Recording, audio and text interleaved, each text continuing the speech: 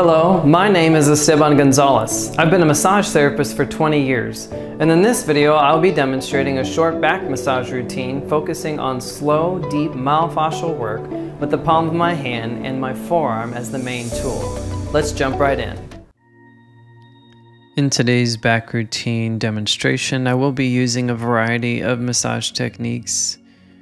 First, to warm up the area, I want to focus on the connective tissue, so it's broad, slow strokes, myofascial release type strokes. In this case, it's a long stroke, and the weight is all in the palm of my hand, and I am slowly moving, feeling the connective tissue underneath begin to shift and open and warm up. My shoulder remains over the palm of my hand and my wrist to maintain pressure throughout the entire stroke.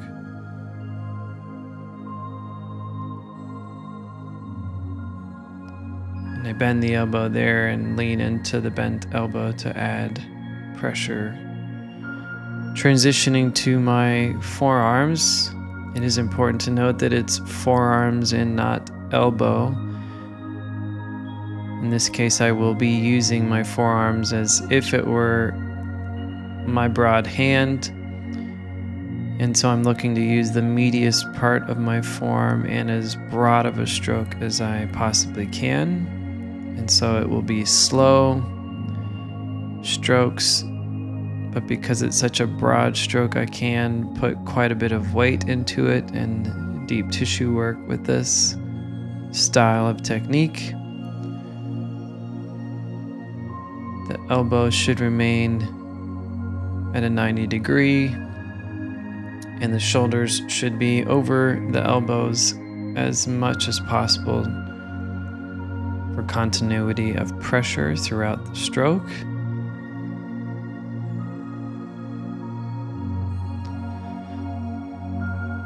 And this is going up the erectors now, starting at the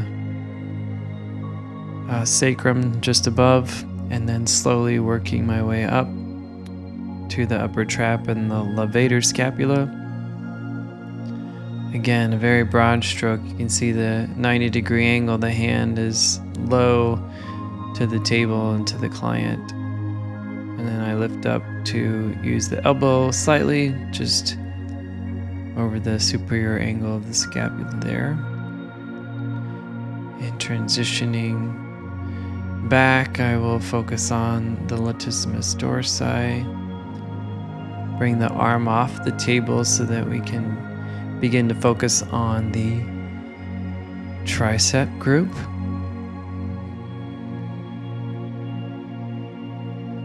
It's a great way to treat the tricep with the arm hanging off. I like to put the other hand underneath just to support the bicep from being crushed into the table. And that was a nice way to, again, work the lateral border of the scapula, the latissimus dorsi. And as I hang the arm off the front of the table, now that really opens up that entire side. It's more of a stretched position. So as I'm doing these deeper weighted, broad myofascial style strokes with the forearm, it really adds a stretching element to it with the arm off the table. So going very slow is important in this particular area with the arm hanging off the table like this.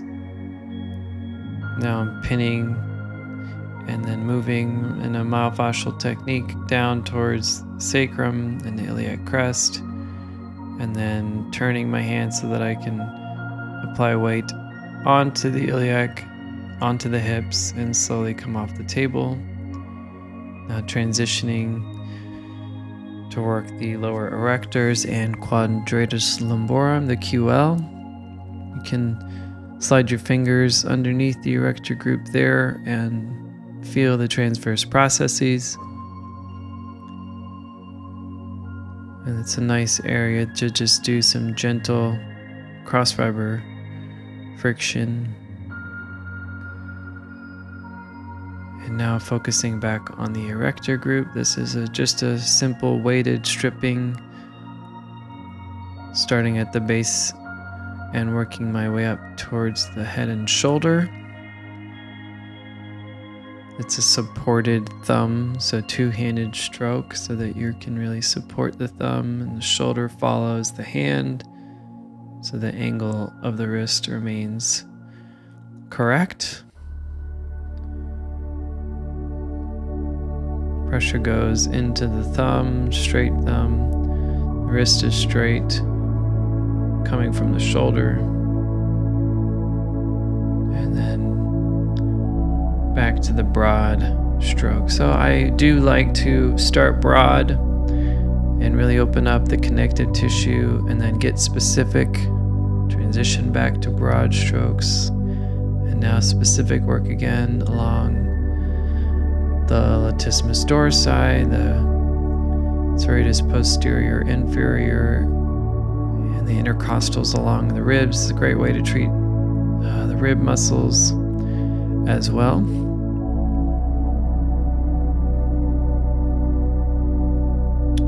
Some final stretching and myofascial techniques as I transition to bring the arm back up. A little mobilization here.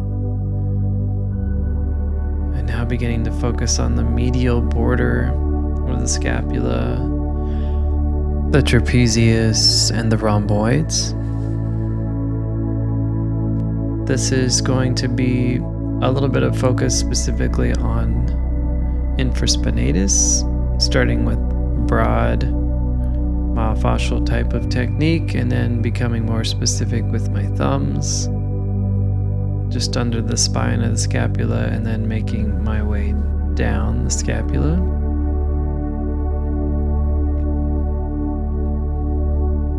And then from here, with the elbow out slightly on the table, you can find the lateral border of the scapula and begin to work all of the muscles on that side, the latissimus dorsi, teres major and minor.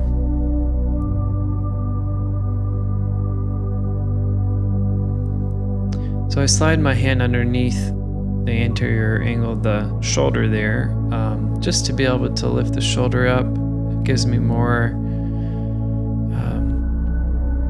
control over the shoulder and the scapula. I can just gently lift up and slide underneath the scapula quite easily.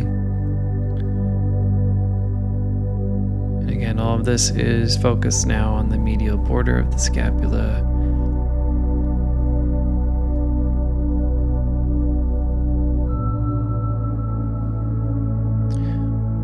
A little bit of mobility work. And now compression and mobility.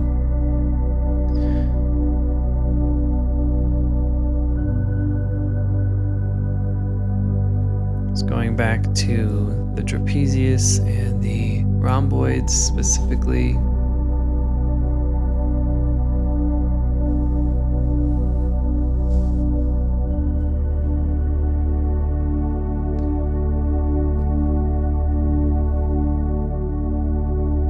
Again, back to a broad myofascial palm stroke.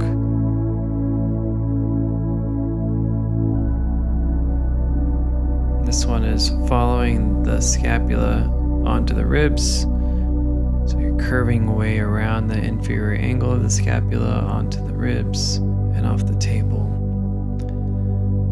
And then I bend the elbow here. Anytime I'm focusing on the upper trap, I am bending the elbow so that the pressure can be consistent and coming from the weight of my body directly straight onto that muscle group.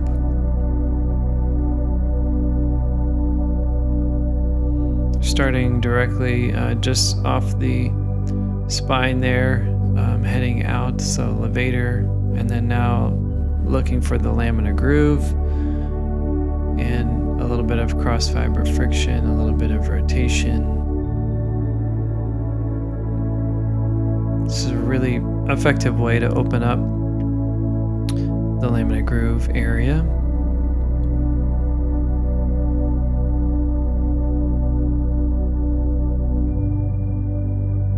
Now, as you lift the client's arm on their back, you automatically get the scapula to raise up, and not everyone is the same. In this particular client, it lifts it up quite nicely so you can get underneath the scapula quite easily. It's just some gentle, slow friction, cross fiber friction. And that will be wrapping this demonstration up for today.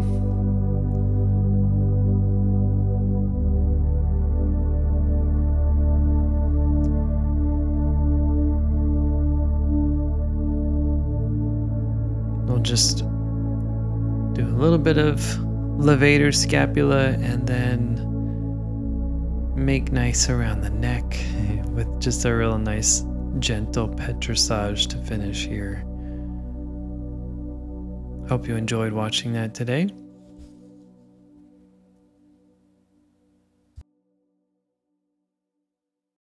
Thank you so much for watching today. If you found that content valuable, please consider subscribing. As always, any questions you have, leave those in the comments down below. Stay healthy, stay strong, and I'll see you next time.